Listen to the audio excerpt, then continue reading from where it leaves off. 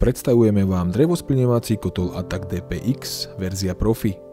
Verziu DPX je možné prerobiť na verziu kombi pelet a používať len pelety. Vo videu vám ukážeme, ako kotol rozkúriť a čistiť. Kotol zapneme hlavným vypínačom a spustíme tlačidlom Štart na elektronike kotla, ktorá spustí odťahový ventilátor a kotol je pripravený na naloženie. Pri kombinovanej verzii je dôležité zvoliť výber paliva, drevo alebo pelety. Pri manipulácii s drevom odporúčame vždy použiť ochranné rukavice.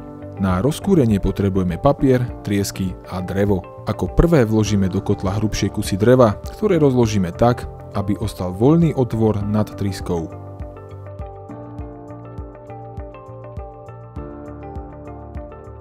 Vložíme papier, ktorý odporúčame rozložiť po celej dĺžke nakladacej komory. Na papier uložíme triesky.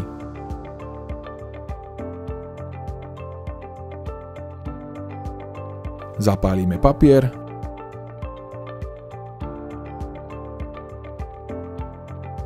Manuálne zatvoríme rozkúrovaciu klapku a privrieme rozkúrovacie dvierka kvôli lepšiemu prísunu kyslíka. Počkáme asi 10 minút, kým sa vytvorí pahreba.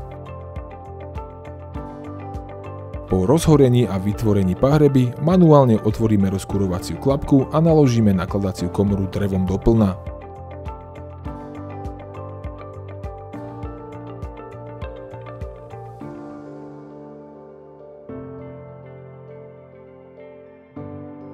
Zatvoríme nakladacie dvierka a kotol vďaka veľkej nakladacej komore môže horieť až 8 hodín bez ďalšieho prikladania paliva. Výmenník čistíme 3-krát za deň, a to 6 pohybmi páky hore a dole.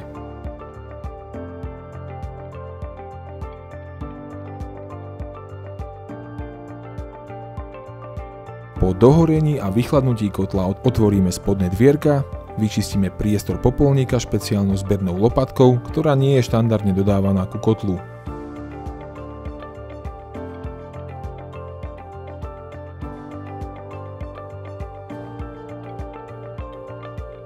Pomocou kutáča očistíme aj bočné priestory vedľa popolníka a popol zhrnieme do zbernej nádoby.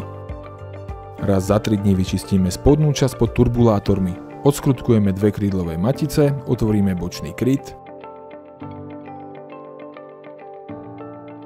Podržíme páku turbulátorov v hornej polohe a pomocou kutáča vyhrnieme popol do zbernej nádoby.